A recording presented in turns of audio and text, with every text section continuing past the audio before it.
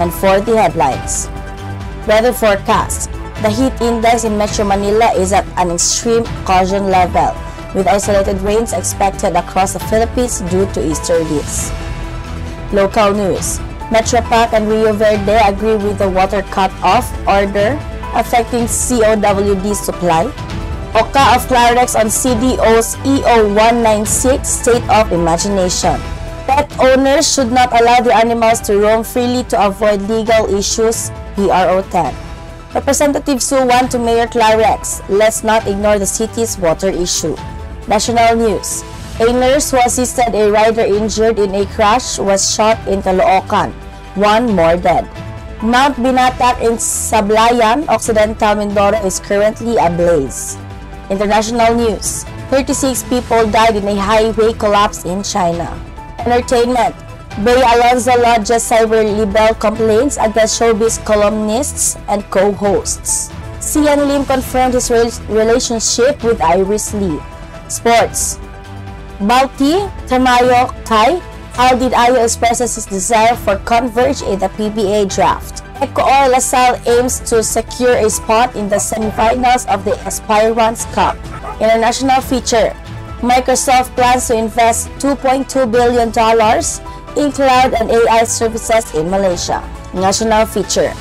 The Marvel Universe live show will have its Philippine debut in June. Trivia. What is the process of star death?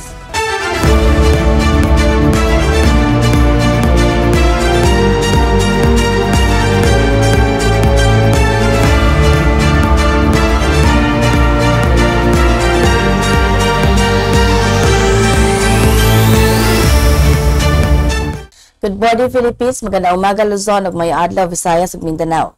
Today is Tuesday, May 7, 2024. I am Athalia P. Sanya.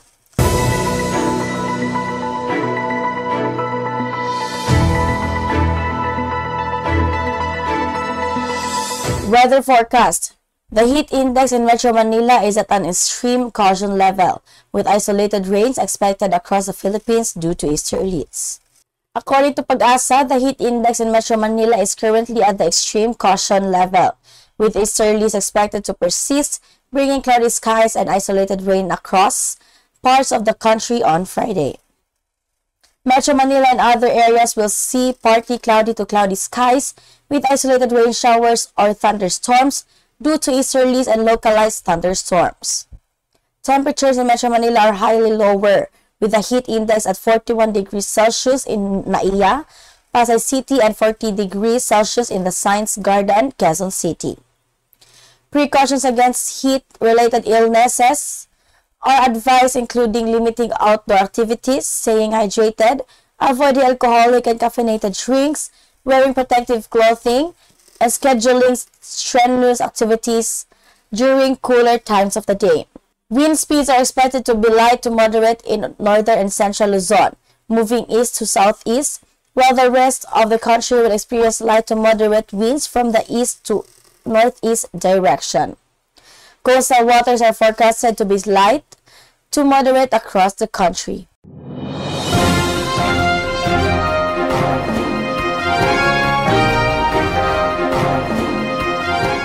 Local news. Metro Pac and Rio Verde agree with the water cut-off order affecting COWD supply.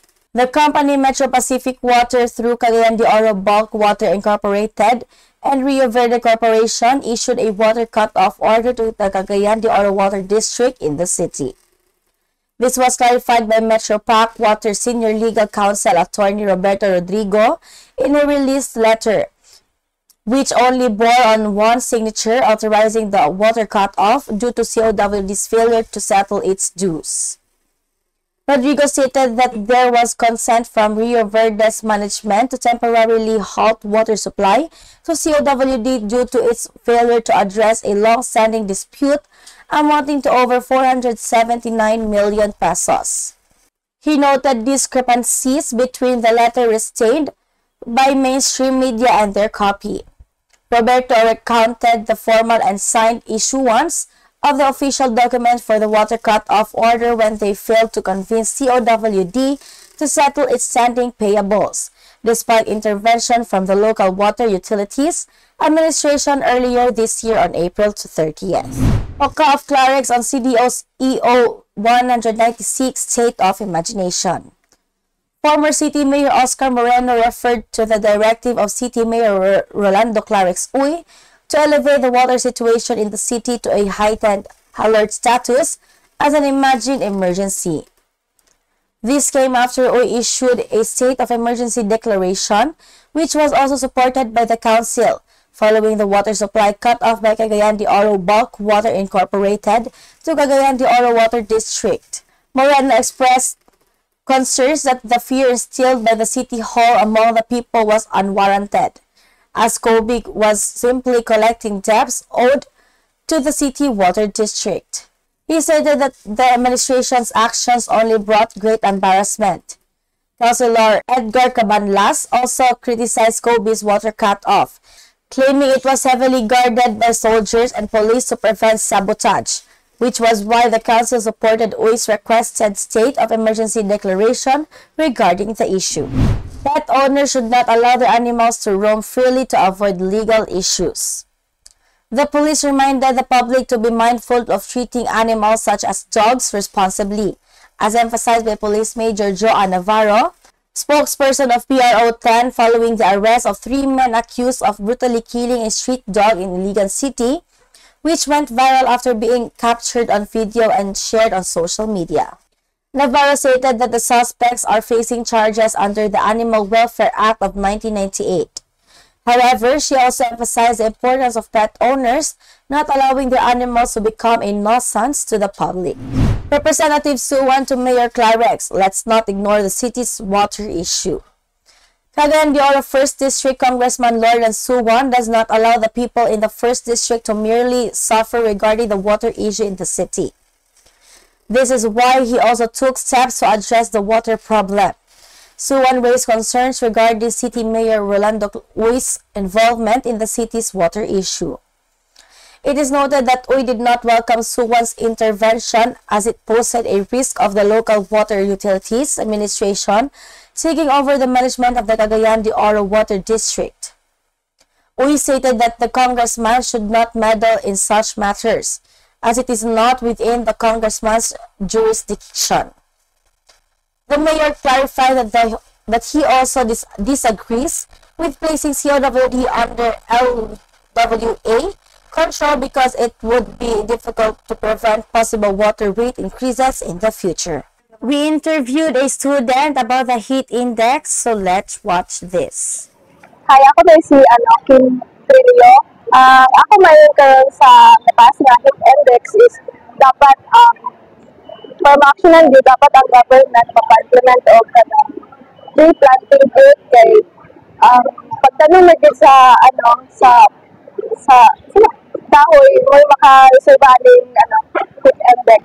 So ako lang may mga nursing students is dapat kwato sa pumapagaling magdalagan tayo kay init kayo din dapat tubig mas maayo dili pa magawas-gawas kay di kayo na to artist so far sa among school lang is ka na manay naman dito then wala gid nagpa-implement na para kay manay naman akong previous course kay gikan ko sa STP yes chemistry to pero ganang gito chemistry pero passion din ako ang pag-nurse passion din ako mag-aaral.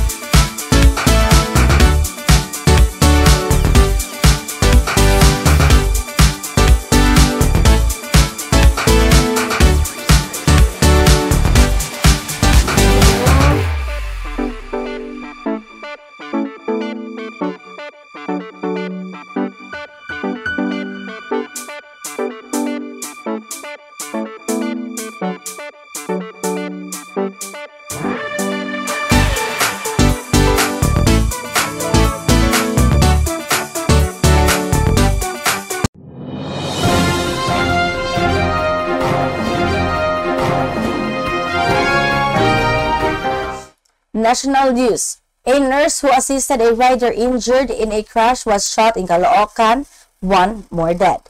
2 men were killed after being shot by motorcycle rider in Barangay 173 in North Caloocan on Sunday night. According to Police Major Segundino Bulan, commander of Caloocan Police Substation 9, the victim Mark John Blanco, a nurse, was initially shot. Based on the initial police investigation, Blanco assisted the suspect after the motorcycle they were riding crashed while traversing Congressional Road. The motorcycle failed to start after Blanco helped the suspect stand it up, which angered the suspect. The suspect then shot the victim in the head and arm. Another victim, a construction worker, went out of the house to help upon hearing a woman shouting for help, but was also shot in the chest by the suspect. The suspect quickly fled the scene but was apprehended by authorities after he collided with a vehicle. The recovered firearm was ballistic and matched the bullets found in the victims' bodies. The suspect, currently detained at Caloocan Police Substation 9, claimed he did not intentionally shoot the victims and is seeking forgiveness, even at the cost of his own life. The wife of the deceased nurse is deeply distraught, especially since their 5 children are now orphaned. The suspect will face double murder charges. Mount Binatnak in Sablayan, Occidental Mindoro is currently ablaze. A large portion of Mount Binatnak in Barangay Burgos, Sablayan, Occidental Mindoro is currently engulfed in flames. Sablayan BFP and Bureau of Corrections firefighters responded to extinguish the fire, but they are having difficulty reaching the area. According to Barangay Kagawad Antonio Bergonia, they noticed a small fire on the mountain at around 4 in the afternoon last Thursday. But by 6 in the evening, the fire suddenly grew and spread. Residents are concerned as the fire is near houses, a school, and a communications tower. The fire spread quickly due to the dry grass on the mountain. The cause of the fire is yet to be determined, and the Sablayan BFP has not provided a statement.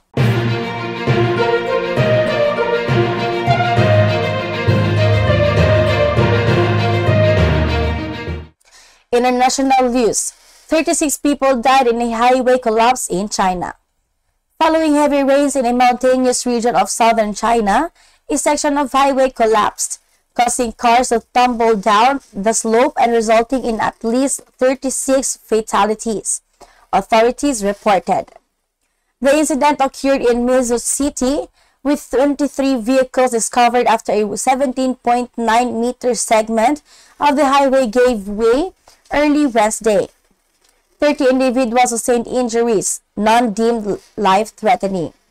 The rescue operation was hindered by rain, falling gravel and soil, complicating efforts to locate survivors.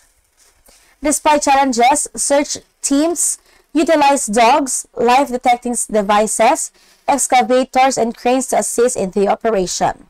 Despite challenges, search teams utilized dogs, life-detecting devices, excavators, and cranes to assist in the operation. The collapse occurred amid heightened rainfall in the county, contributing to flooding and landslides.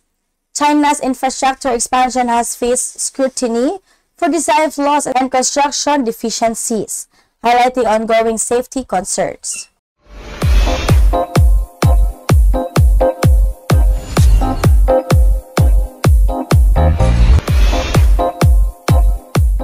Entertainment. Bea Alonzo lodges cyber libel complaints against showbiz columnists and co-hosts. On Thursday, actress Bea Alonzo visited the office of the city prosecutor of Quezon City to lodge a cyber libel complaint against veteran showbiz columnists and co-hosts of their online shows. One of the respondents is a social media user accused of posting defamatory remarks against Alonzo. Alonzo's lawyer, attorney Joey V. Garcia, stated that these are 3 separate criminal cases with 3 respondents per case. Garcia mentioned that Alonzo decided to take legal action due to the damaging statements made against her. This marks the first time in Alonzo's over 2 decades in the industry that she has pursued such action.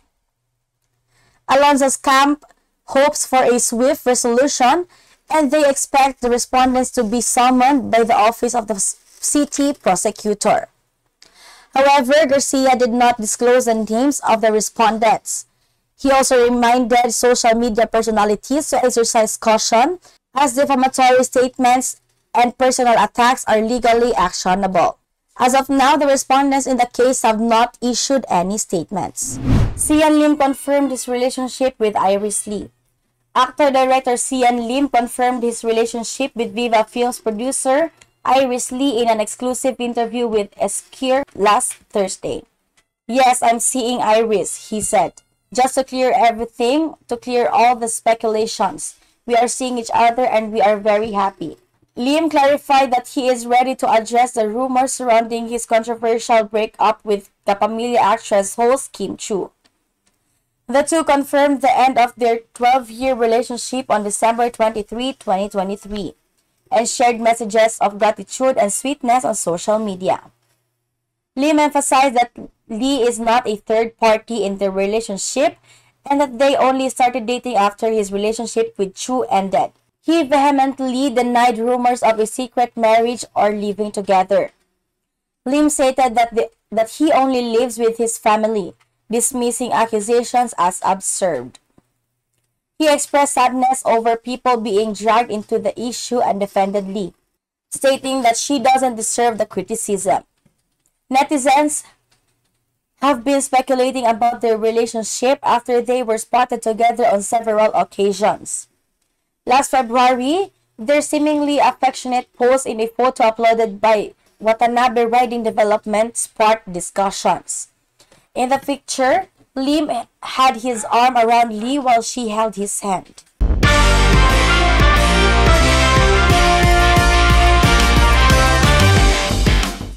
Sports. Balti, Tamayo, Kai, Aldin Ayo expresses his desire for Converge in the PBA draft. The Converge 5-6ers wrapped up the 2024 PBA Philippine Cup on a positive note, securing a win against the TNT Tropang Giga at the Phil Sports Arena in Pasig. Despite the victory, they ended up as the bottom-ranked team in the conference, as they did in the league's first conference of the 48th season. This positioning puts them in a favorable spot to secure the top pick in the upcoming PBA rookie draft. Coach Aldin Ayo emphasized the importance of player development and expressed confidence in their young core, led by players like Aljun Meleco and Justin Arana. Ayo highlighted their need for a big man in the draft and mentioned potential prospects like Kai Soto and Carl Tamayo. Additionally, he hinted at the possibility of former LaSalle standout Kevin Kiambao joining the roster for the UAAP season, while keeping the door open for other prospects like Justin Baltazar. Eco Oil LaSalle aims to secure a spot in the semifinals of the Aspirants Cup. Defending champions Eco Oil LaSalle aim to secure a direct path to the semifinals in the 2024 PBA D-League Aspirants Cup as they face winless Quinzel basketball at the Inares Sports Arena in Pasig on Thursday. With a current record of 3-0, the Green Archers seek to maintain their unbeaten streak in the tournament. Meanwhile, Centro Escolar U, fresh from a breakthrough victory against Quinzel, confronts Go Toracos St. Clair in hopes of securing another win to bolster their position in the standings. Despite Quinzel basketball's winless status, LaSalle assistant coach Caloy Garcia emphasizes the importance of preparation and avoiding complacency in every game. On the other hand, CEU coach Jeff Perlas expresses confidence in his team's ability to perform well and remain focused on both offense and defense. As the only winless teams in the league, Go Turacos St. Clair and Quinzel face the challenge of turning their fortunes around.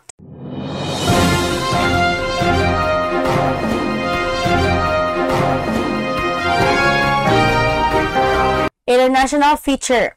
Microsoft plans to invest $2.2 billion in cloud and AI services in Malaysia. Microsoft CEO Satya Nadella announced a $2.2 billion investment in Malaysia's cloud and AI infrastructure, the largest single commitment to country, reflecting Microsoft's dedication to advancing AI development globally. Nadella stressed Microsoft's commitment to supporting Malaysia's AI transformation, promoting inclusive economic growth, and driving innovation through digital infrastructure and skilling initiatives. Additionally, Microsoft will invest $1.7 billion in cloud and AI services in Indonesia and build its first regional data center in Thailand. Microsoft pledged to provide AI training for 2.5 million individuals across Southeast Asia by 2025. Prime Minister Anwar Ibrahim welcomed the investment, emphasizing its role in enhancing Malaysia's AI capacity and supporting government initiatives. The investment includes AI training for an additional 300,000 individuals, establishing a national AI center of excellence, enhancing cybersecurity capabilities, and fostering Malaysia's developer community. Microsoft sees Southeast Asia as a promising market for AI product development, potentially contributing nearly $1 trillion to the region's GDP by 2030. This investment aligns with Microsoft's 2021 program to support inclusive economic growth and digital empowerment in Malaysia, with Trade Minister Zafrul Aziz optimistic about the opportunities for small and medium-sized enterprises and job growth.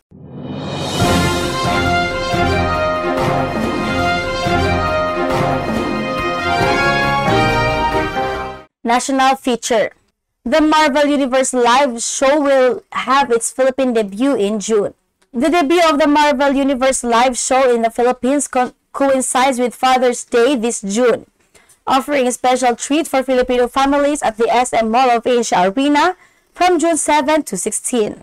Produced by Fel Entertainment, known for delivering captivating live touring family entertainment experiences, the event promises to enchant audiences of all ages with its performances and beloved Marvel characters.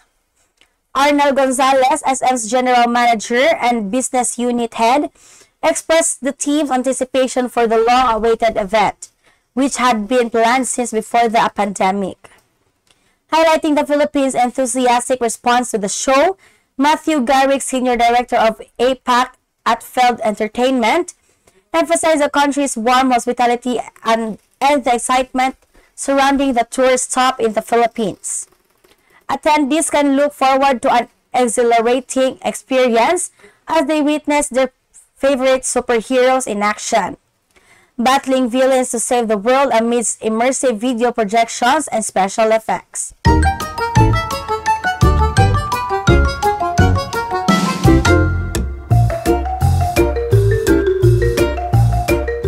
Trivia. What is the process of star death? The fate of stars, whether they become black holes, neutron stars, or red dwarfs, is determined by their mass. Massive stars burn through their hydrogen fuel rapidly, leading to the fusion of heavier elements like helium and carbon. When these stars run out of fuel, they collapse, causing their outer layers to explode in a phenomenon known as a supernova. Following a supernova, what remains is either a neutron star, the collapsed core of the star, or in cases of sufficient mass, a black hole. Stars of average size, up to about 1.4 times the mass of the sun, undergo a less dramatic process. As they deplete their hydrogen, they expand into red giants, fusing helium in their cores, and eventually shed their outer layers, often forming a planetary nebula. The core of the star then cools down over billions of years, becoming a white dwarf. The smallest stars, referred to as red dwarfs, burn their nuclear fuel at such a slow rate that they can potentially live for up to 100 billion years, significantly longer than the current age of the universe. And that's the information we got from here and abroad. Keep listening and watching. Please subscribe, follow, like, and share Pinoy Rob on YouTube channel. And thank you very much for watching Pinoy Rob News Channel Cagayan de Oro. I request another to support and subscribe and turn on notification for more updates and more info. Again, thank you very much and have a wonderful day.